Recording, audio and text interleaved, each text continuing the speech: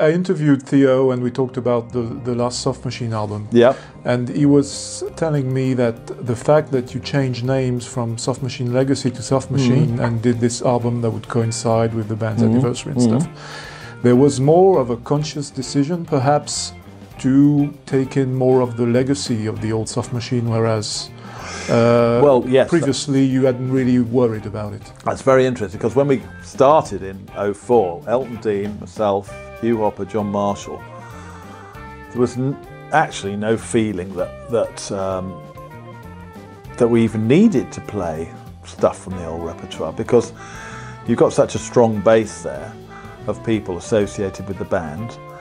And I mean, right from the start, we did play some old material. We always did Facelift, I think, and but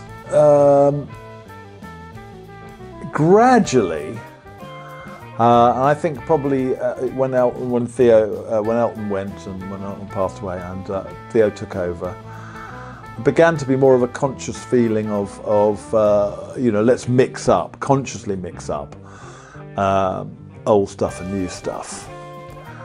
And you know, the legacy thing was quite interesting, really, because it was Hugh, to a certain extent, myself and Marshall. Elton Dean wanted to call it Soft Machine straight off. Hugh was very kind of ambivalent about it. He didn't want to upset Robert or something like that. And I kind of went along with him, because I remember very early on we were offered we made that DVD in Paris, right, as a Soft Machine Legacy. But there was an offer from Japan, a lot more money if we called it Soft Machine. And Elton said, yeah, let's call it Soft Machine. And I remember me and Hugh sort of going, well, Hugh particularly, and me going, well, something I feel about this not right. You know, Soft Machine Legacy is a good compromise, because really it's proper Soft Machine people, particularly you, Elton and Hugh, from the classic Soft Machine, and Marshall's been at 72, and me. So, but then a lot of the promoters started just using the word Soft Machine anyway, and forgetting about Legacy. And then there was this thing about Legacy as a tribute band. You play in these, there's a lot of venues in England, with, you know, sort of 300-400 seaters, where everything's a tribute band, and then there's you. And so everybody's going, oh, it's a tribute to Soft Machine or something. So it was only 2 or 3 years ago we finally sort of officially decided to drop the Legacy thing. And it did make a difference, actually. That was a decision. It did make well, because it had to be, it was a conscious group thing. And it did make a difference, really, in the sense of, you know, people were always going, well, what's Legacy? I remember the first time we went on the prog rock cruise and we did the question and answer, and they go, well, what's this Legacy thing? Wasn't it? We go, well, I don't know, you know, we don't like, because there's obviously so many people, and so that's Soft Machine, which I think is fair enough, actually. And I never had a problem back in the day, because I wanted to play with Marshall Babington, and that was the Soft Machine I heard, and I hadn't taken a lot of, because I was only interested in guitar playing back then. Soft Machine didn't have a guitarist, so I didn't take a lot of interest in them at the time. I mean, when I was at university, people had Third, which was quite a big deal. You know, quite a lot of people got into that album, and I had one of my very good friends at university had Third, and absolutely, you know, adored it. You know, and I listened to it. I thought, yeah, that's some interesting stuff. And of course, they were on the Proms. I saw that because that was such a big deal. You know, and I kind of liked it, you know, but they didn't have a guitar, so I wasn't going to listen. That wasn't the band you would potentially ever join. No, of course not.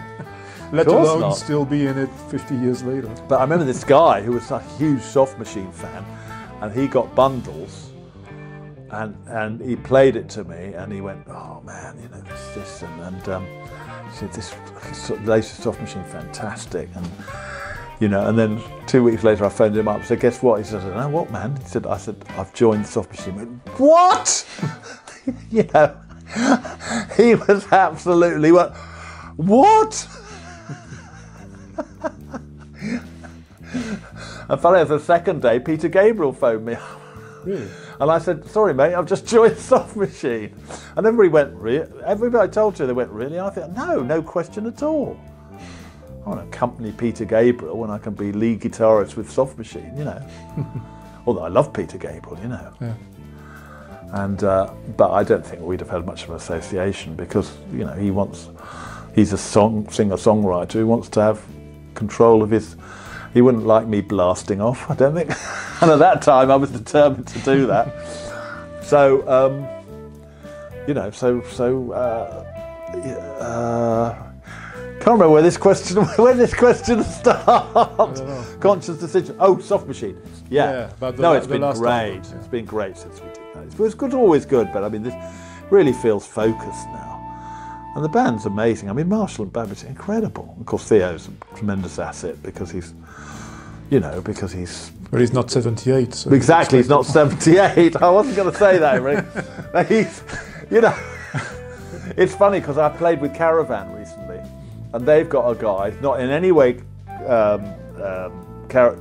personality-wise like Theo, but he's sort of mid-50s, and they're all sort of a bit, you know... You mean the drummer? Yeah, Mark Walker, yeah. And he does all, when you do a rehearsal, he does all the organising and he says, come on guys, you know, we're going. He adds a lot of useful enthusiasm. Doesn't he? Which I guess you did when you joined Soft Machine, right? Because... in 1975, of course I did. You described them as a morose bunch. Well, they were morose. They were morose. Yes, they were. It was pretty intimidating, you know, because funny enough, when I went and played with Stefan Grappelli, and everybody said, "Oh God, you know, you're following Django Reinhardt," I said, "Well, I'm not following Django Reinhardt, and I've heard Stefan Grappelli play with a lot of fairly average guitar players. So although I'm in awe of Stefan Grappelli, I don't feel like it's going to be that hard to fill the chair, as it were."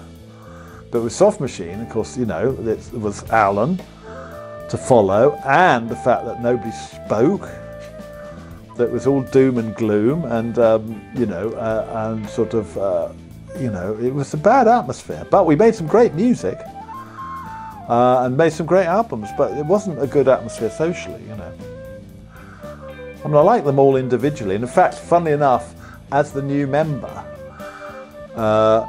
George Harrison said this about when Billy Preston came and played with the Beatles. As a new member, they all sort of came to me and moaned about it. Which is what bands do, you know.